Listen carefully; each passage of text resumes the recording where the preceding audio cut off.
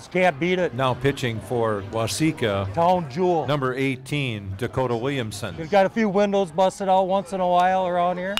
Let's go, Uriah! This is the first home game of the season and the last game for seniors Way to go, Jays! on the Waseca Blue Jays baseball team. And the community really came out. Hi, Mom. You know they're happy. Here we go now! Go, Waseca!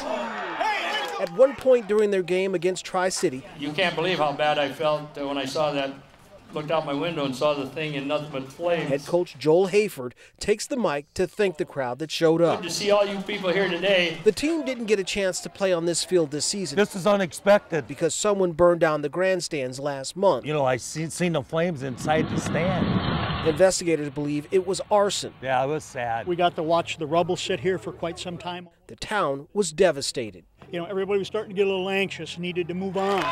The city says they are committed to rebuilding the stadium. We've thrown out a number of 1.5 to 2 million. Just awarded another $500,000 in our insurance claim. Whoa! That cushions the blow a little bit, but that's a lot of money for a town this size. In a town where baseball is intertwined in its very existence, tonight's game brings great satisfaction to the players Yeah, this is great. and their fans.